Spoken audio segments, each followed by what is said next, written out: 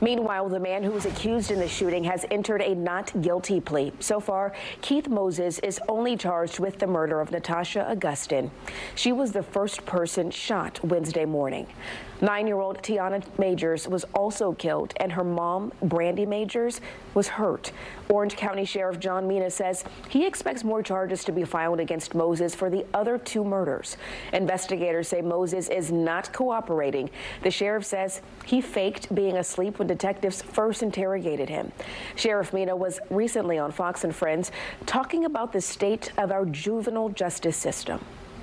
Here's an adult now, but when he was a juvenile, committed several crimes, and he really has not been held accountable. So what this has done, it's emboldened him and other juveniles and young adults. Hey, if you're arrested 19 times and nothing happens, there's no consequences, so we're not holding these juveniles accountable. You can depend on Fox 35 to bring you new details on this story as soon as they come in. And when we're off the air, you can also find those updates on our website, fox35orlando.com, and in the Fox 35 News app.